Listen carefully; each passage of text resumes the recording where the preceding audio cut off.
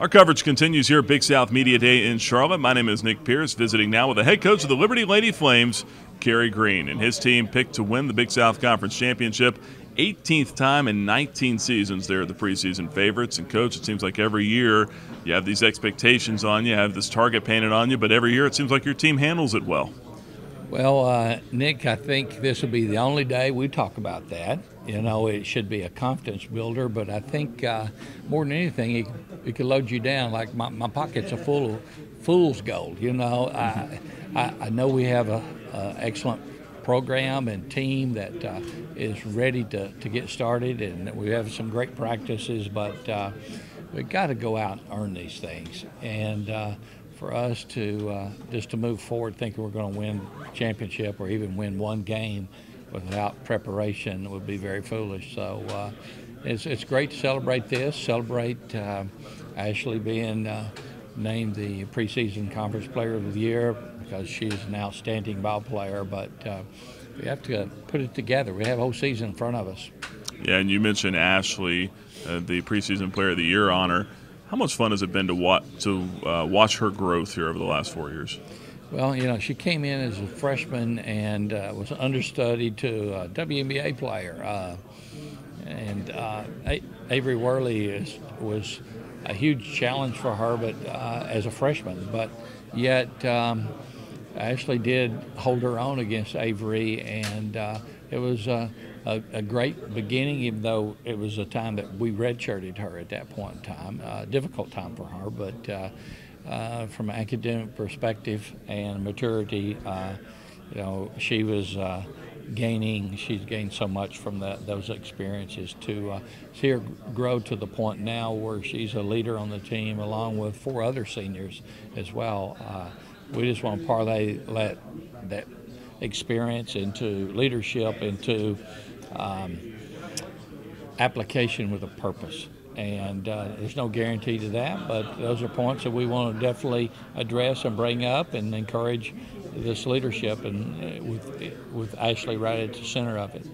And Ashley as well, her style, as you've watched over the last few years, it's not just a situation where she's just a tall person under the goal where you feed her the ball. She can move around and do a lot of different things down there, can't she? Yeah, she can score from anywhere on the floor. She can shoot the 3.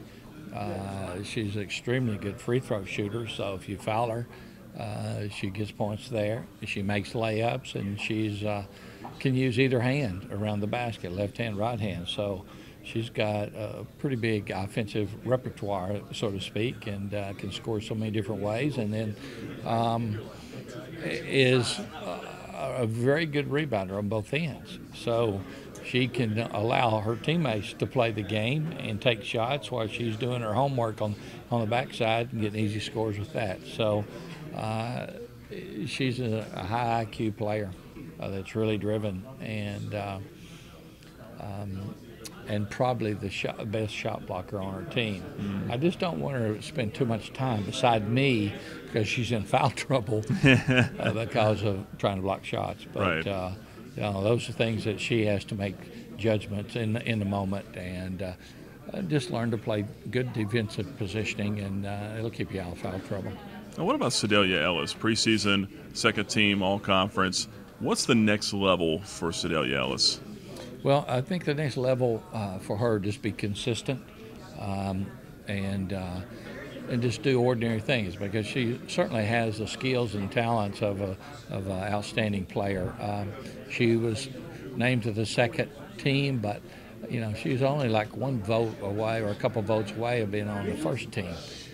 So I think our conference recognizes her skills and talents as you have there. For her to go to the next level, just become consistent and to make everybody around her better because of her position. She's a point guard. She's not a scoring 2 guard, but we'd like for her to utilize her skills, her talents, her speed to get easy, quick scores. But in addition to that, to facilitate and be the quarterback out there on the basketball court and just make everybody better.